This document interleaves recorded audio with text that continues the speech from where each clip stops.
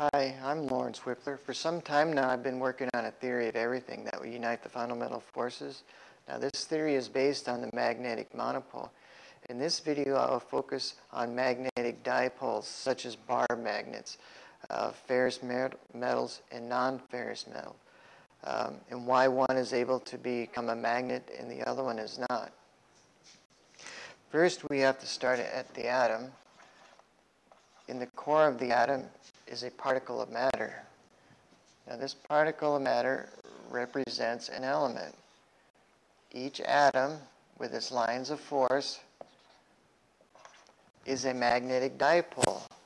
Now you may think if an atom is a dipole, well actually all atoms are dipoles, then why don't everything become a magnet?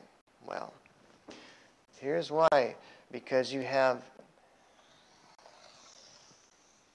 in ferrous materials, say iron, is going to have a large, weak magnetic line of force orbiting through the core.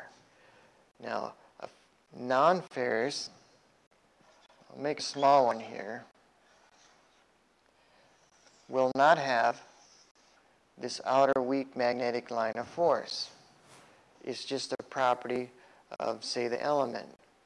All elements are the same except for their lines of force. You may think of it as the atom's DNA. Each line of force is in a different position relative to the atom's core. Now that is how atoms are bound together to create matter.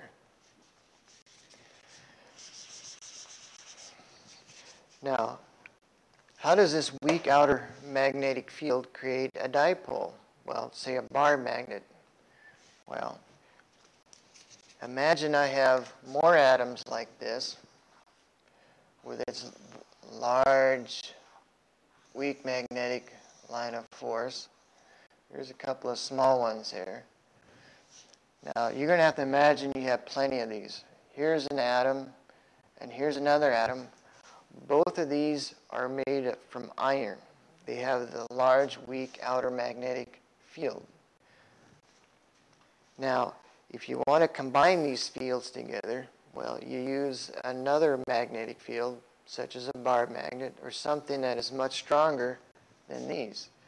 What will happen is that these weak magnetic lines of force will become separated and combined together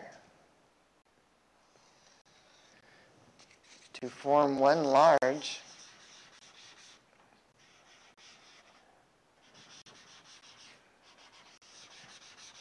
magnetic line of force through all of the atoms in the metal. Now that's how you can magnetize metal. Metal or atoms that do not have this weak outer magnetic line of force cannot be magnetized. Now that is the reason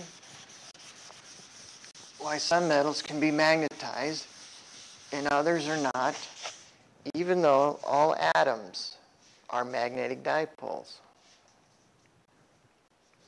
Thank you.